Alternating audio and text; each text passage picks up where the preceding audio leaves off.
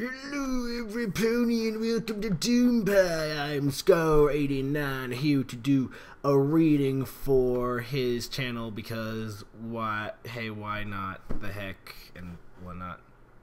Yeah. So today I'm going to read to you Fluttershy Kicks a Puppy. So yeah, I hope you enjoy it, I guess. Okay. Fluttershy Kicks a Puppy by some person who doesn't seem to have a fanfiction doesn't seem to show the author anymore. That's weird. I liked it that way.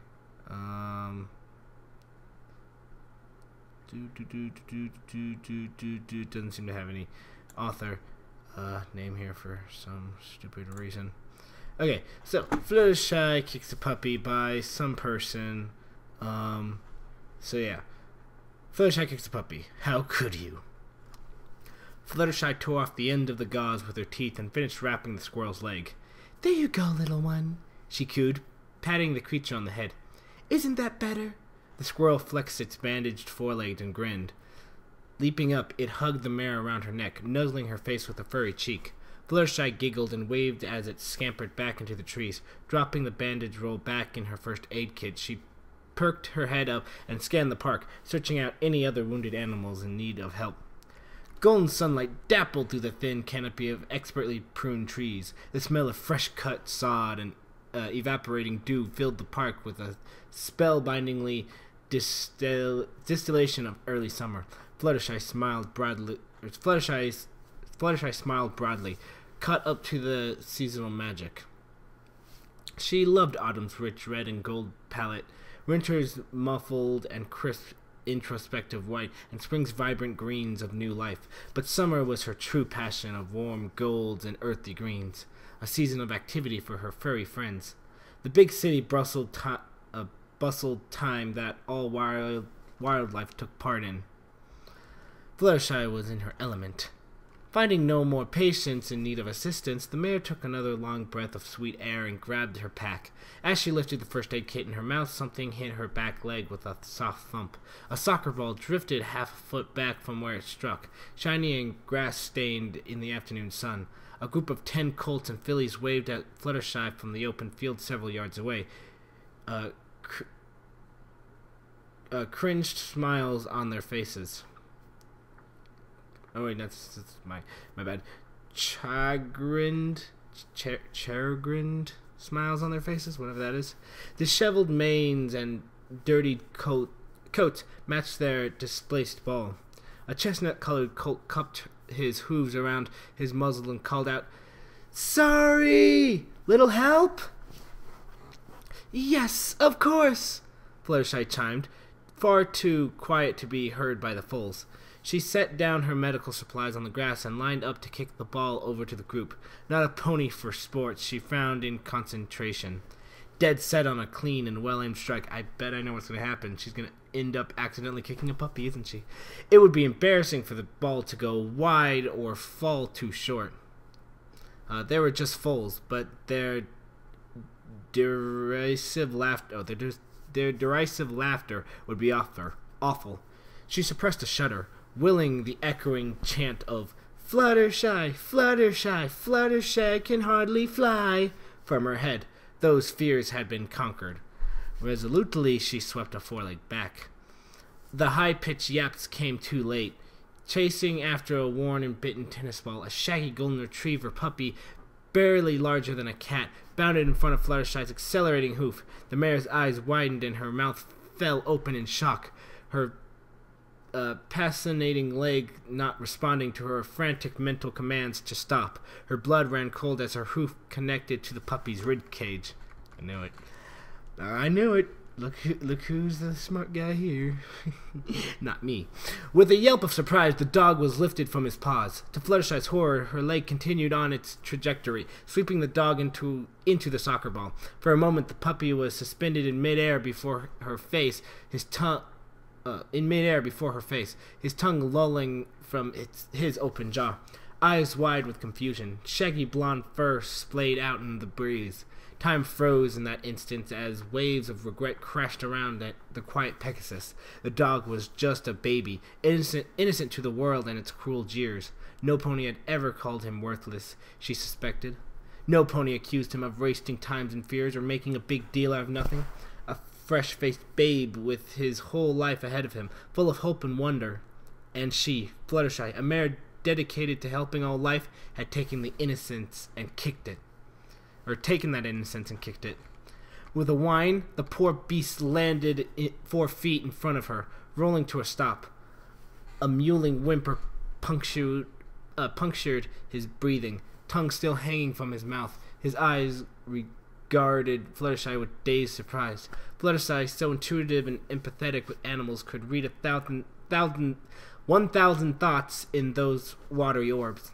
Pain was clearest. She hadn't wounded the critter critically, but he was suffering, possibly for the first real time in his short life. Next, she saw confusion. The poor dog didn't fully comprehend what had caused his predicament and was still processing what had happened. Below that was the worst thing. Fluttershy saw the betrayal. His was the same look in the eyes of a foal when he discovered for the first time that an adult has lied to him. Probably about the stork or Santa hooves. The death of innocent. The soccer ball, thrown clear from the momentum of the kick, rolled listlessly back to the wide-eyed foals. Frozen in place, the soccer players felt the joy of the game bleed out of their bodies. The noises of the park fell away for them. The birds' calls, the chirping insects, the distant laughter, all muted by the unfolding horror. Sound came back all at once when a frost-blue-coated filly shouted, "How could you?" with a wavering trill of threatening tears on her voice. Fluttershy started scanning the group of soccer players. Jaws hung down in abject shock, anger, and wet eyes trained squarely on the timid mare. Their voices wove together in a tapestry of hate. "That poor puppy! What did it ever do to you? Somebody help that dog!" "That evil mare kicked that puppy! How could anybody kick a puppy?" The words crowded around Fluttershy as if given physical substance, bearing down on her mind. Knees shaking, she grabbed her first aid kit and hurried to the fallen dog, but the foals rushed her and blocked off her path. She shrunk back and stepped as their tones shifted from reproach to rage. "You stay away from that poor puppy!" Fluttershy, her voice devoid of any power, squeaked out, "Excuse me, but I treat animals and—" "Haven't you done enough damage?" Oh, that was a... "Haven't you done enough damage?" a mint green unicorn filly yelled, drowning her out. "It was an accident, and I can help. Just get out of here!" Fluttershy's voice grew more and more falsetto as the tirade continued, and she quaked under the accusatory stares. The voices grew angrier still, tearing and biting at the mare's psyche. She struggled to push through to the dog, but the force of their presence held her back. Mentally, they were joined by the cajoling taunts of her past. A dozen classmates calling out her weak wings and lack of confidence. All at once, her nerve broke. Anger and cruel laughter plagued her mind. She fled from the jeers and stares. Galloping hard along the cobbled path through the park, she blinked the tears from her eyes as best she could. She charged through downtown Ponyville, chased by the ghosts of both her past and her present. Beads of moisture sprung from her eyes and to trail behind her in glittering specks as she waved through the busy market and past town hall. Her vision blurred past the point of easy discernment, but she continued to race down the dirt road leading to her cottage, relying more on memory than sight. Finally, after far too long, the hazy smudge of her home loomed into her partially impaired view. Breathing hard, she flung the door to her house wide, bolted inside, and slammed it shut with the full weight of her body. Blinking furiously, chest heaving like a massive bellows, she slid inch by inch down the door. Midway down, her hind legs gave out and she collapsed to the floor. The first aid kit in her jaw mocked her. With a loud shriek, she sent it sailing across the room.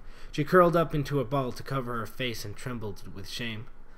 "Oh, no," she cried into her hooves. What did I do? She sobbed softly, rocking back and forth on the bare wooden floorboards. What did I do? What did I do? What did I do? What did I do? A soft furry tap on her knee pulled her back to reality. She sniffed wetly and rubbed at her face with both forelegs, peeking blurry-eyed out into the cruel world. Angel stared at her expectantly, his head cocked so far sideways that one floppy ear rested on his shoulder. She sniffed her snout clear and she sniffed her snout clear and shakily sat up. "Hi, Angel," she said miserably. "What's the matter?" The little bunny shrugged his shoulders and tapped on her belly. "Oh, you're hungry?" She started to pull herself up until Angel shook his head emphatically. "No." Her head grabbed her hoof and his tiny paws and gave her a big-eyed stare. Fluttershy's ears flattened. "Oh, you want to know what's wrong with me?" She laid back down on the floor, staring off into space. "Nothing's wrong." Angel hugged himself to her chest, nuzzling her with a whiskery cheek. "Nothing's wrong except I... She bit back a sob, tears running from her eyes. "I kicked a poor little puppy." She covered her face again, curling around the little rabbit. She wrapped her tail around herself and whimpered. Time passed at a crawl. Eventually, Fluttershy's eyes dried and her quivering ceased, leaving her motionless and staring off into space. She thoughtlessly tracked dust motes sailing through sunbeams, an all-encompassing, lengthy, lethargy gripping her limbs and pinning her down. Uncomprehending of the passage of time, Fluttershy only became aware of her surroundings as her body's complaints slowly sliced through her cloudy mind. Her hips and shoulders throbbed dully, pained against the unforgiving floor. Her throat, already compliant from the frantic run, felt cracked and rough. She swallowed dryly to keep it from gluing itself shut. The need to relieve herself crept slowly up from the minor annoyance of mountaining urgency. Fluttershy slowly stood. At some point during her exile from conscious thought, Angel had rolled himself into a ball and fallen asleep against her belly. She moved carefully to not disturb him, stepping silently over his snoring body and skirting down the hall to her restroom. Empty bladder and full glass of water in tow, Fluttershy silently wandered through the living room, assorted supplies of animal care covering every conceivable inch throughout the cozy space, kept her resting her attention. Gilded bird cages, carpeted climbs for cats to scratch, plastic tubes for hamsters or ferrets to scurry through, bags of feed, bags of sawdust, bags of bedding, plastic tubes for hamster and ferrets to scurry through. That kind of reminds me of Tube City from, I think it was Tube City from The Office. That would be awesome. I mean, think about it. Running tubes all over through an entire building and then putting hamsters. Call them Tube City. I think it was Tube City. I can't remember. I'll have to check that up later. But it's funny, isn't it? I just think it's so hilarious. I think you should go check The Office out if you haven't seen it because it's so funny. I'm sure you've seen a little bit of it, because everyone has. Okay. There was no way for her to deny the truth. Fluttershy lived in a fully stocked pet store. Sorry, I keep yawning for some reason. She sighed and climbed onto the couch, sipping her water. She felt empty. Scanning the room, all she could find were reminders of her animal friends. When she felt down, Fluttershy would take refuge in her work, tending her menageries and helping the wild creatures that always found their way to her doorstep. Sometimes they weren't even hurt, just looking for a kind ear and a hug. Fluttershy loved to provide hugs. Oh, I could use a hug sometimes. The mayor's mind began to wander. She often found herself reflecting on her life and experiences with other ponies. Ponies weren't like animals. Okay, that's an odd sentence. Ponies weren't like animals. Well, okay. With animals, Fluttershy always knew what to do, whether it was dressing a wound or settling a dispute. Even temperamental creatures, from irate cockatrices to rampaging dragons, fell to her force of will. But ponies couldn't be controlled like that. Well, ponies didn't listen, and Fluttershy spent most of her life in fear of others. She never knew what to say or where to put her hooves. When she made eye contact, her voice wavered and her joints trembled. She was afraid of their laughter and their anger, but she was also afraid of their complaints. Compliments. Compliments, yeah. It was all a form of attention, and in the spotlight of another pony's gaze, Fluttershy didn't know what to do with herself. Thinking about it made her anxious. Most things having to do with ponies made her anxious. With ponies, she was out of her element. So she would escape. Her animals didn't judge her the way ponies did. At least not that Fluttershy could actually understand. When they directed attention at her, she didn't quiver. They had been her salvation all those years ago when she fell from the sky. Her true calling, her destiny. When the world of ponies got to be too much, she would turn to the critters. In social situations, she'd reminisce and escape, if only in her mind. You know, Fluttershy would make the best, like, Pokemon trainer, or at least Pokemon breeder in the whole universe, just saying. Setting the empty which you can check out on my channel, by the way, on Hohenshai, if you want to check that one out. Yeah. Setting the empty glass carefully on the floor, Fluttershy laid down on the couch and hid behind her mane and hooves, blocking out the room. How was she supposed to escape, when everything to do with animals reminded her of the puppy? The rays of golden sunlight moved across the floor. Fluttershy laid in a complete stupor as the world passed her by. With a longed stretch, Angel woke up and hopped over to the couch. "Not now, Angel," Fluttershy sighed, rolling away from his poking paws. "I don't want to talk about it." He hopped onto the couch and prodded her more forcefully. She sighed again. Reluctantly, she rolled back over and faced the little rabbit. "It's that puppy, Angel. I didn't mean to kick him. I was just trying to kick a soccer ball back to some fools. He jumped in the way, and next thing I knew, Her voice hitched, forcing her to swallow thickly. "Oh, it was so sad. I didn't mean to hurt him. I really didn't." Angel nodded solemnly and patted a hoof in consolation. "All those foals, they were terrible. I couldn't even look at the little deer to make sure he was okay." Rubbing his chin thoughtfully, Angel shrugged and raised an eyebrow. "Sorry, I don't know what's wrong with me today. Or at least lately with all these readings." Fluttershy sat up and gave the bunny a reproachful look. "Well, of course I tried. They wouldn't let me through. They just kept yelling at me." Angel blinked at her. "I guess you're right. They were just fools. I should have been more forceful." A floppy ear twitched. Fluttershy nodded with resignation. "That's exactly right, Angel. They got loud and I got quiet. Next thing I knew..." She inhaled deeply through her snout, closing her eyes. Slowly she released the held breath and fixed her gaze on the rabbit. "I was back in flight school." She pinched the bridge of her muzzle with both hooves and rubbed her face vigorously. "It's not fair, Angel. I thought I'd gotten over this." Angel cocked his head to the side. "Yeah," she agreed miserably. "I guess some things you never get over all the way. I wish I knew what to do now." Twitching his pink nose, the bunny gestured to the door. Fluttershy's wavery eyes hardened, and she sat up straight and tall. "You're right, Angel.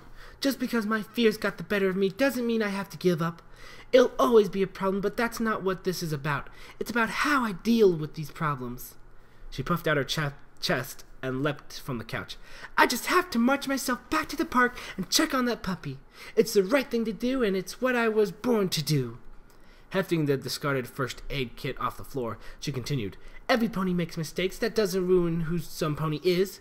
It's what they do to fix those mistakes that defines character." She lifted a hoof triumphantly, shaking it at the cruel world. She turned a radiant smile towards the puffy rabbit. "Thank you, Angel. You always know just what to say." Angel bounced on the couch twice. "Of course you can. Hold on." She trotted onto the into the kitchen, humming gently to herself. She grabbed a knife from the woodblock and a cucumber from the pantry, slicing it quickly onto the plate. She plopped the plate onto the floor and cantered out of her cottage as Angel hopped to his meal and gobbled it down greedily. Fluttershy held her head high as she trotted along the road. The late afternoon air held promises of strengthening growth, and the Pegasus found a bounce had entered her gait. She hummed merrily, swarms of butterfly racing through her memories. She made her way back through Ponyville, torn between enjoying the scenery and getting back to the park and checking on the dog. When she arrived, she found the group of foals were still gathered around the puppy, blocking it from view. Fluttershy approached cautiously, nerves settling back over her frame, causing her heart to race and her hooves to tremor. She quelled her raising fears and cleared her throat. Tin Head swiveled, expression shifting from curiosity to animosity as they regarded the Pegasus. The chestnut colt opened his mouth, but Fluttershy spoke first, injecting confidence into her voice. I know you're angry at me, but what happened was an accident. I take care of animals. I was here at the park to treat some of the wild ones when this happened. Let me through so I can help the poor thing. The colt looked mutinous, standing with hackles raised. Isn't that a cat thing? Standing with hackles raised, he started to advance when the mint green filly caught his shoulder. She was just kicking our soccer ball back. But Fluttershy strode past the two foals and knelt down over the puppy. The dog immediately recognized and whimpered. Shh, she cooed. It's okay. Let's take a look at you, little guy. He quieted it down, and Fluttershy pressed a hoof to his muzzle. She felt around his ribcage and checked his heart rate. It became apparent very quickly that after the surprise wore off, the dog started milking his injuries for attention. His side was a little tender, but no worse than a bruise. His cold, wet nose and gentle heartbeat told the story clear as day. Oh, you little faker, she teased, opening up her kit and pulled out a dog biscuit. Here you go, sweetie. A treat if you jump for it. The puppy sprung to his paws, lunging for the cookie, his shaggy blonde tail wagging excitedly. He bore down on his front legs, rump wiggling in the air. Fluttershy giggled and tossed the biscuit. Flashing into the air, the puppy snatched it up and crunched away happily. He's okay! The foals cheered together and crowded around the dog, petting his head and scratching behind his ears. Grinning, Fluttershy picked up her kit and turned to leave. The chestnut colt stood behind her, his ears flat to his head and eyes downcast. I'm sorry, ma'am. Fluttershy shuffled awkwardly. It's okay. I love animals, too. I'd be angry if I thought some pony was mistreating one on purpose. He looked at her hopefully. No hard feelings? She smiled warmly and extended a hoof. He shook it and beamed. Okay. A small whine brought Fluttershy's attention back to the puppy. The other foals had begun playing with the puppy using their soccer ball, and after several tosses, the dog had begun breathing hard. Fluttershy frowned and reopened her kit. She rooted around and found a small bottle of painkillers. Come here, little one. Limping slightly, the puppy came over and sat, wiggling his tail idly. She pulled off the cap with her teeth and dropped a pill onto her hoof. This will make you feel all better. The dog eyed the pill warily. Go on, it's medicine.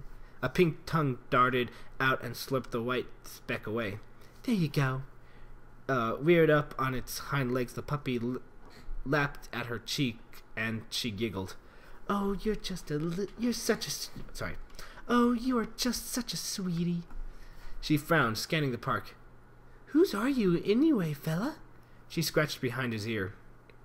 The chestnut colt cleared his throat. He's, mine. His name's Copper. Copper, huh? Oh, such a nice little doggy you are, Copper. She turned her head and smiled at the colt. I'm awfully sorry I kicked your puppy. It really was an accident. I know, he sighed, looking down at his hooves. I should have been keeping a better eye on him. I just got so wrapped up in the game, I didn't notice when he wandered off. His blue eyes were trained on the grass, partially hidden under his dark brown mane. When I saw what happened, I was angry at myself too. I took it out on you.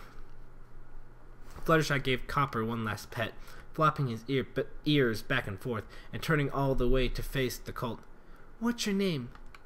Fetch. Well, Fetch. Fluttershy swept her mane away from her face and offered the colt a knowing grin. Every pony makes mistakes sometimes. If we didn't, we'd never learn anything. But that doesn't ruin who some pony is. It's not that you made a mistake. She lifted his head with a hoof.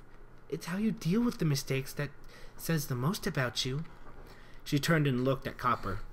The medicine had already kicked in, and he was back on his paws, rambunctiously chasing the other 9 foals as they kicked the soccer ball back and forth. He barked with excitement, diving on the ball when it came close, making it bounce away between his legs in a random direction. Copper's gonna be fine, so don't you worry. Fetch grinned, wiping at his muzzle with a hoof. Thank you, ma'am, for coming back and looking at him. Fluttershy smirked, mischievous glittering in her eyes. As I said, every pony makes mistakes, and it's how you deal with them that says the most about you. Fetch chuckled and ran back to the discordant game of soccer. Fluttershy sat on her haunches and watched for a few minutes, feeling the weight that had settled on her heart melt completely away. Copper had responded well to her immediately. The foals had given her a chance, and she had made things right. In the end, they had given her their thanks and let her be. No eyes on her to make her feel anxious, no derisive laughter, no glares, no hate. When she closed her eyes, she saw the puppy reared up tall to lick her face, the squirrel nuzzling her cheek, Angel hugging her chest. Her fears and worries quietly crept away and locked themselves in the back of her mind. It was summer. Animals flourished in the warmth, a time of activity, a time of exploration, a time of growth. Spring was a time for newness, but summer was a time for strengthening. Fluttershy was in her element. She opened her eyes when she felt a tap at her hoof. The soccer ball, leapt upon by Cooper, had shot free of the foals and skidded over to her sitting place. Please just pick it up and give it back to them this time. Fetch smiled warmly at her, holding onto the excited puppy. Fluttershy grinned and stood up. She cocked her leg back. No, not again. The ball fired straight and true from her kick. Fetch's eyes went wide as it approached, far faster and higher than either he or Fluttershy had expected. Too late, he tried to raise his forelegs to block, smashing into his muzzle. The ball rebounded sharply to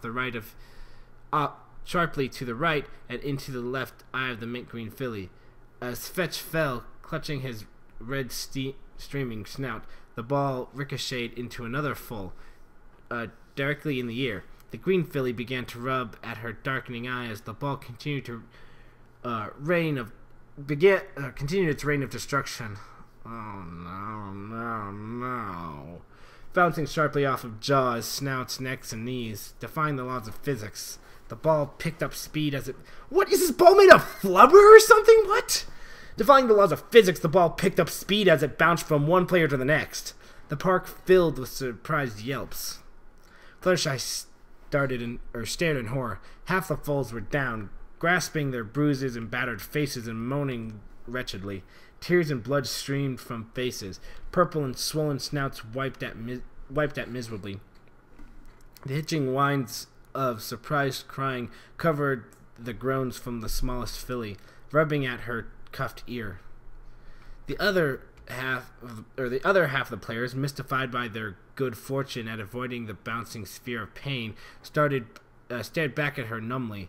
The groans of their friends at their hooves gradually cut through the daze, and their eyes slowly narrowed from shock to anger. Here we go again. Fluttershy's jaw slacked and her eyes wide, glanced from one fuming face to the next, then down at the fallen fillies and colts nursing their wounds. Her eyes trailed to the grass and blood-stained ball, wrestling where it had rolled listlessly away from the group. Copper yapped and pounced on it again. Fetch sat up slowly, his eyes puffy red, his voice made unnaturally nasal by his smashed muzzle. His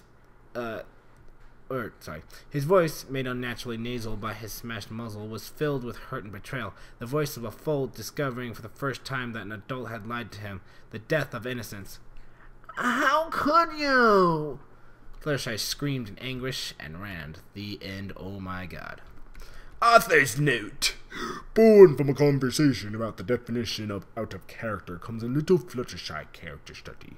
One of my editors, Echriz, Echriedz, I don't know, and I frequently bash poor Fluttershy as a joke during edits or on Skype, even though she's one of my favorite characters. For what I mean by flutter bashing, think of mentally advanced series take on her. Firefly, you're so useless. My name's Fluttershy. I know what your name is. One of the great things about FIM is the depth of character, and Fluttershy is no different. Not really. She has almost no character because they don't touch on it. She has a lot going on her head, and it's fun to delve in for a little while. Just to be clear, this is not meant to hate on poor Fluttershy. She's one of my favorite characters, and it's a rule for writers to be mean to the characters they love. Cheers! What? What? That story was so weird, but it was good. You have to admit, that was a pretty good story. And this is going for not too long, but it's pretty good, so yeah. Thanks for watching Doom Pie, and go subscribe to him if you haven't, because if you haven't, you're not cool enough to be a brony. Okay, yes you are, you're pretty cool.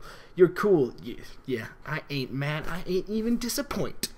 So yeah, just subscribe to Doom Pie, run over onto my channel, Scar89, and get some other readings. I do just regular readings like this, but I also do professional readings where I actually edit the video and put music in sometimes, and it's very good, and you'd love it. And yeah, I've been talking this whole time. Yeah, so yeah, subscribe to DoomPie. Go check out me on my channel if you want to.